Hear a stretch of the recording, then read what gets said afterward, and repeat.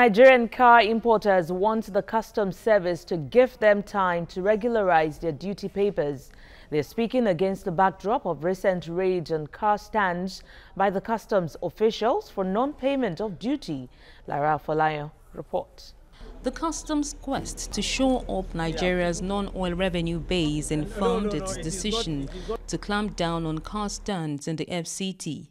Abuja-based car dealers say cars with import duties of more than 1.5 billion naira have so far been seized for want of duty papers.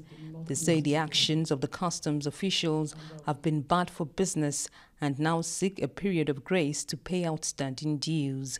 As a responsible organization, we will not in any way support any form of illegality. We are left with no other option than to once again seek the magnanimity of the Controller General of Customs and its management team for another opportunity for all our members to submit all on-duty vehicles in their car park for duty payment.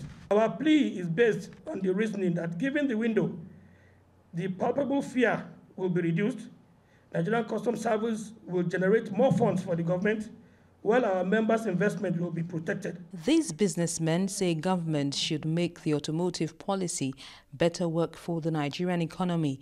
They also appeal for a reduction in duties paid on cars.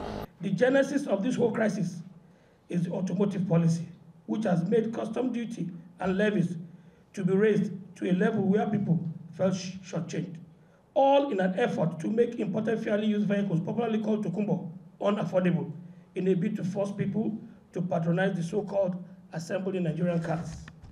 We therefore call on the executives and the legislators to take a second look at the workability of this policy and bring down the amount of duty on imported vehicles, as this is the only permanent solution to this issue.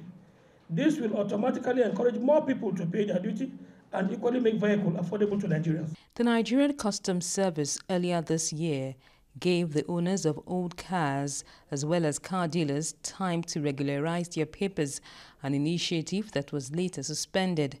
The Nigerian Customs Service already warned it will begin implementing provisions of its law on possession of smuggled items. The law provides that car dealers who trade in cars with unpaid duties risk a 1-year jail term without an option of fine. Lara Folayo, TVC News, Abuja.